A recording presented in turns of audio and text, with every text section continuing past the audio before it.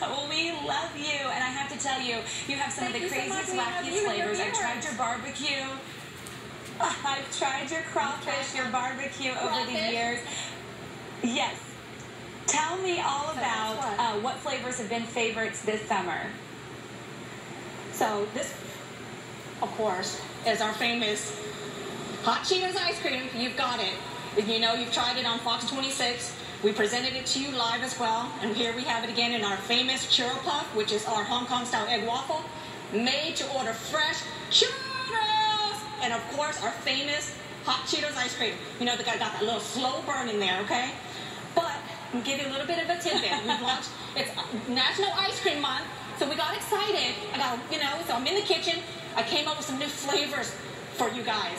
And guess what? Today, we have a new flavor launching. It's called Ninja Turtle.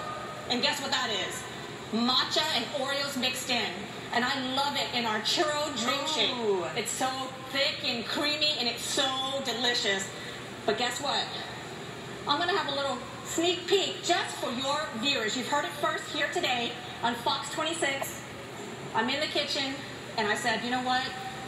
I want to create another flavor just unique for all of our viewers. And here we are. Ramen ice cream. You got it. Ramen ice cream. Nikki. Yes.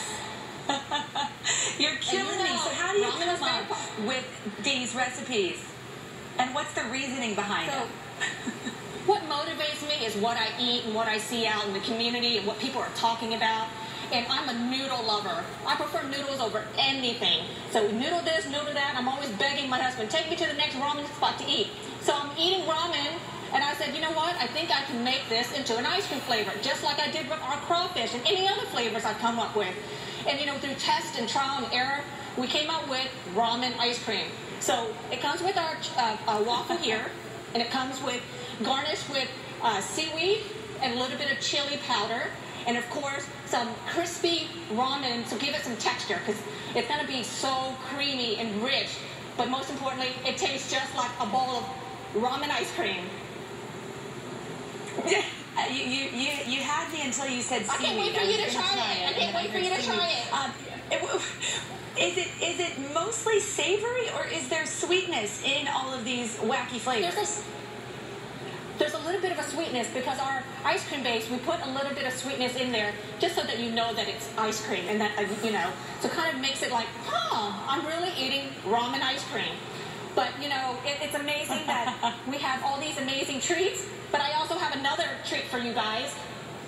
This, of course, is our famous Churro Daddy. It's our large halo customizable churro, and it comes with a scoop of ice cream. Guess what this flavor is, Sally? It's ube cheesecake. So we love cheesecake, right? But then ube's been a real fan favorite. We can't keep that flavor in stock. So I decided, let's kick it up and marry the two together. And here we have ube cheesecake. It's creamy, it's rich, and it leaves a little bit of a purple, you know, stain in your mouth, but it's so fun for the kids, and this is a fan favorite for our kiddos. So come out and try all these new flavors that we have, and we just love everything about, you know, the fact that our communities come out during this, especially during this pandemic, to support us. And right now, we just wanted people to kind of be excited about National Ice Cream Month. And, you know, ice cream always makes everybody feel better, right? They do. It absolutely does. I wish I had some in my hand right now. I would bite right into that churro and do the rest of the newscast with a purple stained mouth. So, Nikki, always great to see you. Look forward to hearing what crazy things you come up with next year. Right. Just remember, we're each time's #1 destination for ice cream and churros. We love it. We appreciate it, Nikki. And up next, hey, if